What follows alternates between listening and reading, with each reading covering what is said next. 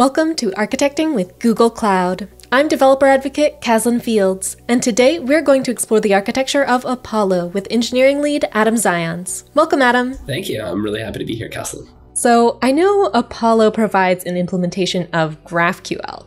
Could you first tell us a little bit about what GraphQL is? Definitely. GraphQL is an API technology that helps developers provide access to all of their data via a graph interface. And QL actually stands for query language. So it's a query language to get at the data graph. And so that differs from the usual kind of hierarchical pattern that REST provides. It's been hugely adopted by a lot of major companies, including Walmart, Expedia, Netflix, Airbnb, on down the line, and originally came out of Facebook to help provide an API to the social graph. That makes a lot of sense. And it sounds like a lot of businesses are finding benefits in this style of querying. Definitely. I think that some of the biggest benefits are just having all of your data in one place helps to unlock a lot of things. First of all, it cuts down on the amount of redundancy, where if you have all that data there, you're not going to end up recreating the same thing over and over. And second of all, it opens up that data to people who might want to have access to it, who aren't just in engineering. People like product management or sales, you want to be able to get into that data, understand how it's being used, who is looking at it, to help drive the right kinds of conversations and unlock the most value for that business. Cool. So that's a little bit about what GraphQL is. So now could you tell us a little bit about what Apollo does with GraphQL and what services you offer? Absolutely. Apollo offers kind of the default implementation of GraphQL. So we have an open source client, an open source server, a number of tools besides those that all help people get started with GraphQL and scale it up to production as well. So starting to write out web applications and APIs, move data from REST, or even just start out new projects in GraphQL to prove out the value of it. Beyond those kind of table stakes of how to even get started with GraphQL and build, we've invested a lot over the past couple of years in the idea of Apollo Federation, which allows distinct teams to run their own GraphQL services, but then join them together to provide like a single unified graph of all of their data. And so that's also completely free open source Apollo Federation that helps big businesses scale GraphQL within multiple teams. And then we have a SaaS application that helps you, also has a free version up to paid and enterprise, that helps you understand how your GraphQL schemas are evolving over time, see who is using your graph and how, and help you to kind of automate out that build process and keep those teams in sync without needing to have a lot of Slack communication and email communication that generally happens between backend and front end in order to get that kind of API work done. So GraphQL is an open source API, and Apollo offers clients and servers, which are very popular for use both with open source and in businesses. And then you offer all of these additional tools to help make using GraphQL at scale in large businesses a lot easier and kind of make a lot more sense in the enterprise space, like dev tools, query monitoring, this kind of, I don't know how to describe it, but like kind of an auditing tool, it sounds like you were describing. Yeah. So our mission around GraphQL is to make sure that we provide all of the tools that businesses need to be able to scale and manage their graph in production safely. Awesome. So Apollo provides a lot of tools and services to help developers at these big companies and open source as well work with data via GraphQL. And you're serving a lot of users and companies. How does a user typically start using Apollo's capabilities? Great question. Typically, users get started or companies get started using GraphQL and using Apollo bit by bit. We very much believe that the idea of re-architecting and starting over from step one via some big like flag day and years of development is not something that anyone is trying to do in 2022. And we highly recommend that when people want to get started with GraphQL, people want to get started with Apollo, they do that by one feature at a time, one application at a time, even one page, one component at a time when you're talking about React. And so generally that's how people get started, just as this test case to say, can we take this maybe complicated feature and move it over to a graph? And then once there's success in that, you can incrementally, iteratively start adding more and more into that graph.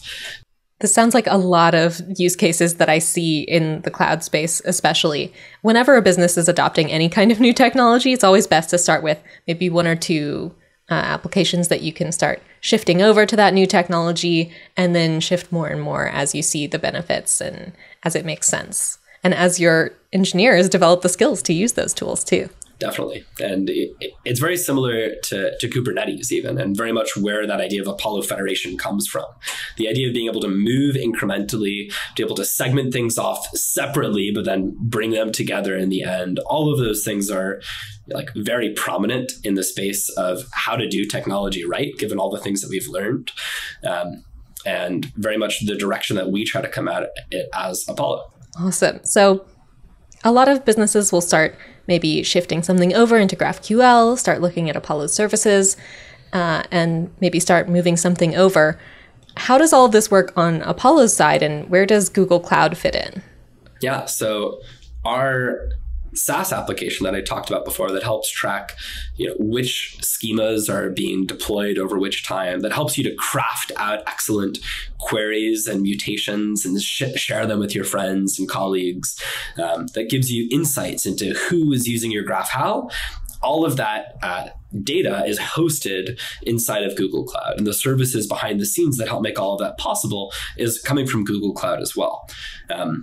We very much believe that our core competency as a business should be building excellent GraphQL tools that help developers build excellent apps, and not learning how to manage and run complicated infrastructure. So let's talk a little bit more about this architecture. What are some of the pieces that go into it, both Google Cloud products and other types of technologies that you use to do what you do? Sure. So we're running most of this atop GKE, Google Kubernetes Engine. And on top of that, we're using a number of different databases and stores behind the scenes. Some of the things that we're running ourselves, for instance, Memcached, Kafka, and an OLAP data source or database called Druid that helps us manage that time series data. A lot of things we also use Google Cloud for hosting. For instance, Cloud SQL, which are using Postgres, Bigtable, BigQuery, PubSub, Spanner is another really big one that we rely on as well. We also have a couple of services deployed in AWS as well, so that we can have multi-cloud support for the most critical aspects of our system. And I could go into more detail on any of those things, but yeah. I think there's a lot of folks out there who can relate to a lot of those components of architecture. Hybrid cloud, using Kubernetes is, of course, very popular, and I'm a Kubernetes specialist, so of course I would point that out. But one thing in there that I found really interesting is that you're running your own Kafka. I hear Kafka in a lot of architectures these days. So could you talk a little bit about why you decided to run Kafka yourselves and how that's been going for you? Yeah, so I laugh because it's like, I wouldn't say a sore subject, but I certainly have battle scars. We've been running Kafka over the last few years. And originally when we chose to run our own Kafka, it's because there just wasn't an offering for it on Google Cloud. And there wasn't an offering with GCP via Confluent Cloud either. So we started running our own Kafka then, and we have definitely, I think we've reached a point now where things are pretty stable. We're not having, like, knock on wood, but we're not having any kinds of like crazy outages or disturbances because running on Kafka, but we had to learn a lot of things. I remember a lot of sleepless nights just banging our heads against the proverbial wall, trying to figure out what the heck was going on. In particular, there was this one night where I had to escalate to the CTO at the time, who was on sabbatical because the super blocks inside of the disk was actually being completely corrupted because we were going over 16 terabytes, which apparently you can't do on an ext4 file system. Meanwhile, I'm like, I've been using Kafka a few months. I had no idea what was going on. I felt like I learned much more in that one night about Kafka and about disks than I had in the previous month.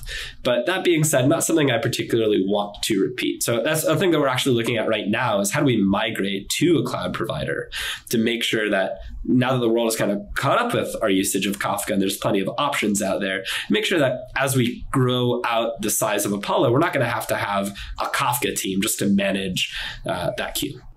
Yeah, that makes a lot of sense to me. And I think a lot of folks out there can relate to having some part of their infrastructure that's just like, we have to run it ourselves because reasons, but it causes a lot of pain. Maybe eventually there are better options. And you start considering moving over to one of those newer options so that you can focus more on your core business rather than these pieces that you have to run to make the business work. That's right. And, one thing that we've also started to do over the last year or so has been just investing more and more in PubSub. So we haven't added a lot into our Kafka queue. That's mostly just the, quote unquote legacy stuff. And we're starting to think about that migration now for the things that are in Kafka, since they're not super compatible with PubSub at the moment. Cool. So one other thing I want to point out about your architecture is when we were talking about all of this, I found out that you are running pretty much your whole business on a single Google Kubernetes Engine cluster. And as a Kubernetes specialist, I found this very interesting and exciting. I'd love to hear more about how that's going for you and some of the tools and kind of tactics that you use to make a single cluster for multiple teams, multiple products even, work for you. Yeah, another great question. And, probably something that will evolve as we grow. Like, all of our Kubernetes engine and the way that we've built our backend was originally out of one team, as I'm sure it is for a lot of folks who have, seen huge growth in their companies. And now we have almost a dozen engineering teams. We're planning on doubling that. So I'm sure that a lot of these things are going to change as we scale and grow at Apollo. But ultimately, being able to have all of this in one GKE cluster has been pretty advantageous. It means that we can wrap all of our kubectl tooling to all work in one way. It means that whenever you're inside of the cluster, you can access logs from multiple different services or do operations on multiple different services without needing to log in and log out and be like, am I logged into the right one? A couple of things that we have done to make sure that we don't have big problems there is make sure we have separate namespaces to match production and staging traffic, and just make sure to keep those separate. And also just having different node pools, because not every service is made the same. So we have a bunch of different node pools where we can use taints and tolerations and just selectors to ensure that those services can be assigned to the correct node pools. Or in cases like Kafka, that's just on its own. You don't have a noisy neighbor problem where Kafka and some other thing are all on the same pod and one is being starved of resources. I want to point out, for anyone that's not familiar with GKE, we have this concept of node pools, where a single node pool is all virtual machine instances of the same type, the same kind of hardware configuration, the same pieces there. So then you can use Kubernetes taints and tolerations to manage where your workloads are run, making sure that they're run on the right hardware, the right machines for that workload. That's right. And that's I say it's all pretty much good. It's kind of a similar story to Kafka. We have learned we've learned our lessons the hard way. For instance, we in general are okay with having pods from staging and from production on the same nodes. That's not a huge deal. Could be a little scary. For instance, one time we were using local SSDs to store a whole bunch of state, and they were just picked up at the same file path. And we ended up leaking data between staging and production, which had this massive effect on wiping out a swath of our database. This was years ago, and we didn't affect any customer traffic because of it, but it was the most perplexing issue you could imagine. And so definitely there's a huge advantage in keeping things as separate as possible. And as I mentioned before, as we grow out more and more teams, our goal and the way that we think about team management at Apollo is that each team should be able to own its own stack of architecture top to bottom as much as possible, and do that independently. So that might mean having, a different namespace or even entire different cluster per team, and being able to join those things together across, some kind of peering. Awesome. I think as you grow, like you said, a lot of folks start out with technologies that work when you're one team that's trying to do a thing. And then as you start growing more teams, there are all these types of challenges that you encounter. And so you have to start thinking about different ways to do things. So that makes a lot of sense. Yeah, and for me, that's part of the fun of this. Like, I remember starting off in engineering, I had this idea of wanting to do everything perfectly. And as you get in, you're months in, you're like, okay, it's all about trade-offs. You're not going to do the perfect thing ever. You're going to do the right thing for the right time. And 6 months from now, it's not going to be the right thing anymore.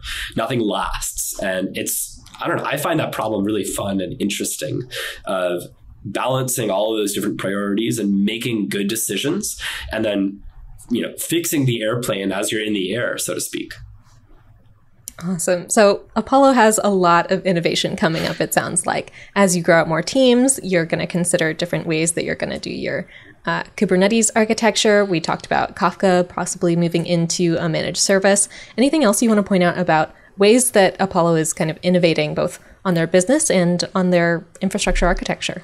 Yeah, those are all really good examples. I think that in general, as you grow and scale out the number of teams that you have, there's a lot of people talk about scale. And the first thing that usually comes to mind for me is what is the TPS that you're trying to deal with? How much more traffic are you getting?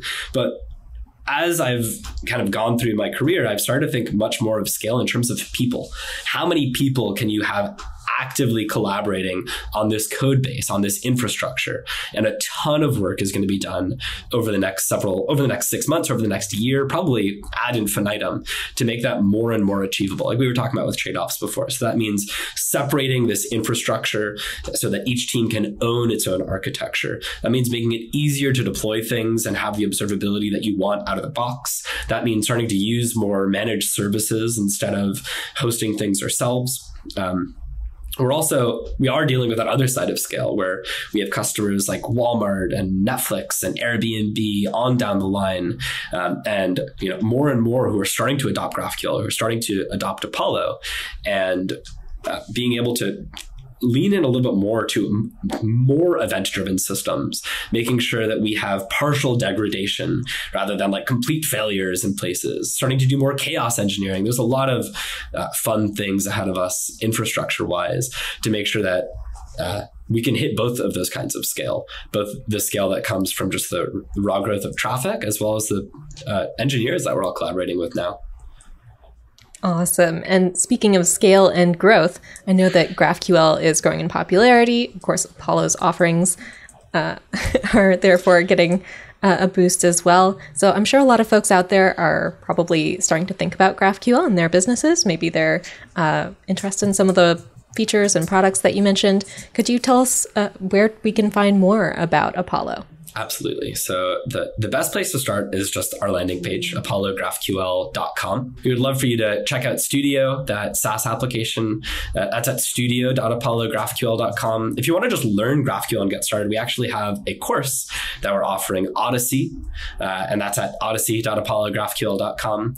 And last but certainly not least, we are doing a ton of hiring. So if you want to work with us, you can find that careers page on our main website, apollographql.com/careers. Or just connect with me directly on LinkedIn.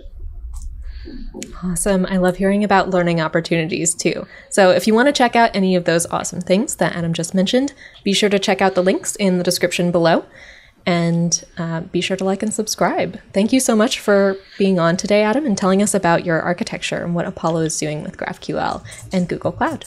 Yeah, thank you so much, Kaslin. It was a real pleasure to be here and get to share that with you. And I would be remiss of me to not shout out the excellent people behind the scenes who have built up all of this infrastructure, because I can't claim very much credit myself as I've moved on to the management side of the world. So a really huge shout out to the team that has made all of this possible, that keeps it all running, that is on call, and that is doing all this work to make improvements. And come join us. Awesome. Thank you so much. Thank you, Kaslin.